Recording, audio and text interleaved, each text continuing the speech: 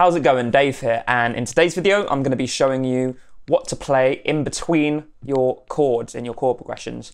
So let's get straight into it. So today's chord progression is going to be in the key of D major, and we're playing a 3-6-2-5-1. So we're playing F sharp minor 7. We've got an interesting voicing here. It's 9 on the A, 7 on the D, 9 on the G, and 10 on the B. Then we're playing B minor 7.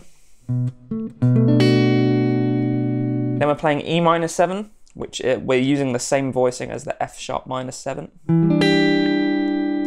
And then we're playing A7 or A dominant 7. And then finishing on a D major 7. So the first and most obvious thing we can add in between those chords is scale runs. So we're going to be using the D major pentatonic scale. So between F sharp minor 7 and B minor 7, I could maybe add something like this from the D major pentatonic scale. And then between B minor and E minor, I could do that. Then between E minor and A7, I could do. And then between A7 and D major 7, I could do. There we go. All right, so all together we've got.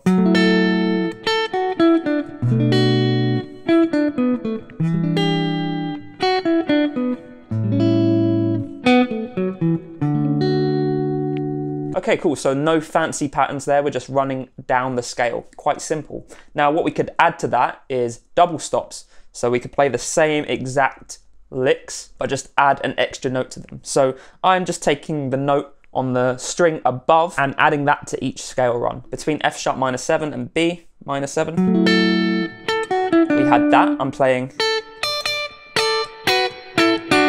those double stops there. So just the note on the string above. Okay, B minor 7 to E minor 7. And it sounds quite cool if you palm mute them as well. Then E minor 7 to A7. And then A7 to D7, to D major 7. So all together.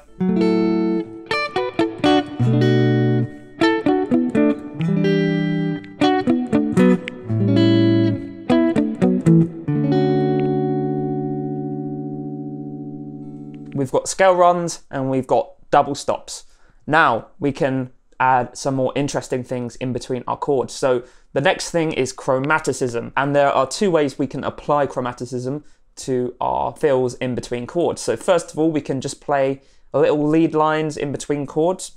So for example, between this F sharp minor 7 and the B minor 7, I could play this.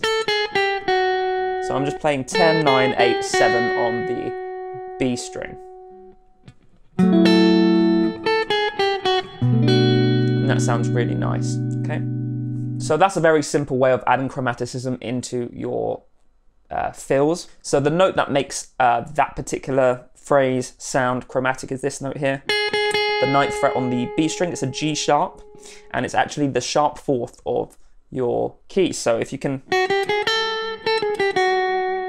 play that sharp 4th in between some notes that are diatonic to the key, then you get a really nice sound there, okay?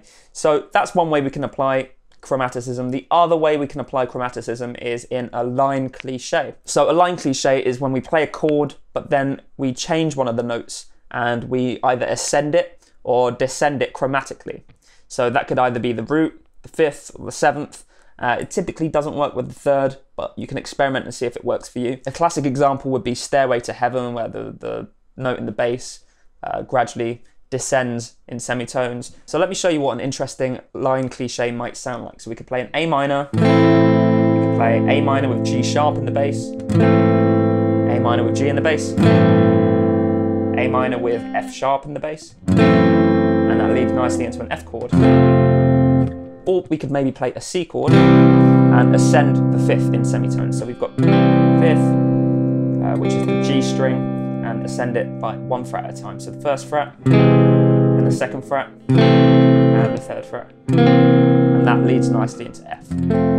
Okay, so that's an interesting thing you can do. So let's add one to our chord progression. So between B minor 7 and E minor 7, we're going to add line cliche. So B minor 7, I'm going to ascend the root a semitone at a time. With the exception of the first time, I'm going to skip C and go straight to C sharp. So B, C sharp, D, B sharp, into our E minor 7. So let's hear that one more time. Sounds very, very cool. And finally, something we could add into our chord progressions in the fills in between chords is passing chords. Now, I've done a video on passing chords you can check out, 10 different types of passing chords. So there's going to be loads of inspiration in that video. So definitely check that out once you've checked this video out. But let me give you a few examples of passing chords we could use right now. So F sharp minor to B minor. We could play a C7 in between there. So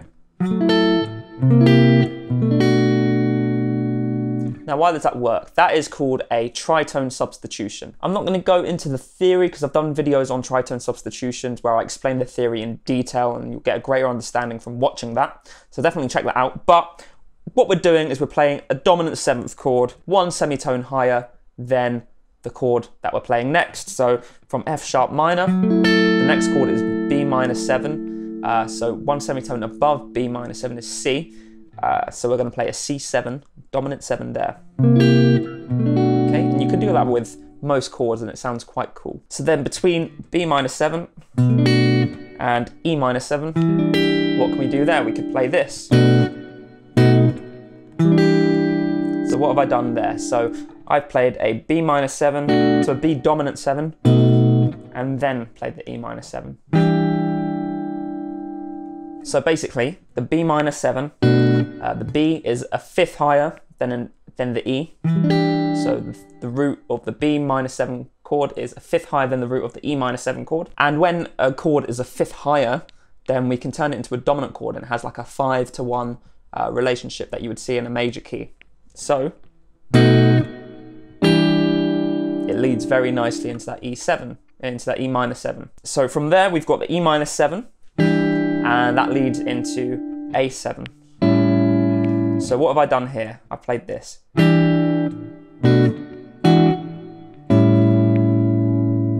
So what am I doing? That's a 2-5 passing. So what we're doing is we're imagining the key temporarily changes to whatever the next chord is. So the next chord is A, okay? So we're imagining we're playing in the key of A for a few seconds, and we are playing a 2-5-1 in the key of A. A 2 in the key of A would be B minor, so we're playing a B minor 7. 5 would be an E7, and then the 1, obviously, we're gonna play A7. Okay, so E minor 7, B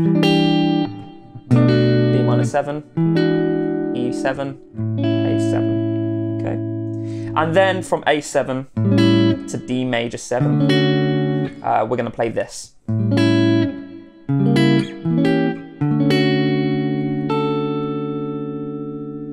Okay, so I'm going to be here all day if I explain the theory behind that, but what I'm doing is I'm playing diminished 7th chords. So if you don't know how to play a diminished 7th chord, we're playing 4 on the A, 5 on the D, 3 on the G, and 5 on the B. And this one is 1 fret below our intended chord that we're going to next. So this is at the 4th fret, so we're playing a C sharp diminished 7th chord. And then we're moving up 3 frets. Okay, you can do this with diminished 7th chords forever. Okay, so we're just doing it once though, and then landing back on our D major 7 chord. So if you want to know why that works, you can check out my video on the dominant 7 flat 9 chord. It's up there, so definitely check that out. But let's take a look at what the chord progression would sound like with all these passing chords added in.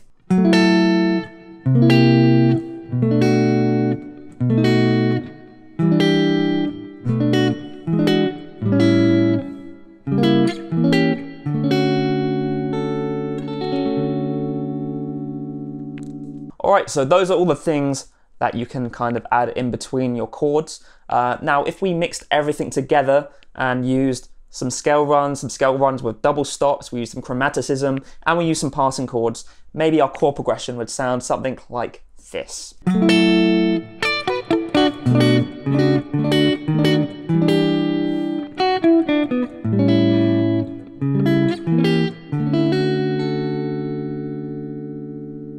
So there you go. I hope you enjoyed this video. Make sure you go and check out the other videos if you're unsure on the theory behind why some of the things work. If you're looking to make really, really awesome sounding chord progressions, I'd highly recommend checking out my book, Chord Charisma, which is now on my Patreon page at the gold tier membership. So definitely check that out. If you're not sure if you want to get the book, then the first 2 chapters are available for free down in the description as well. And those first 2 chapters are going to show you how to create a very basic sounding chord progression at first, but then enhance that chord progression with extensions like 6ths, 7ths, 9ths, 11ths, and 13ths. That's going to take a very boring chord progression and turn it into something sounding really sophisticated and jazzy and awesome, great for neo soul.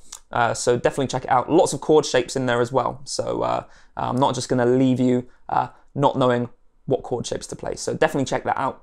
And I will see you in the next video. Have a good one.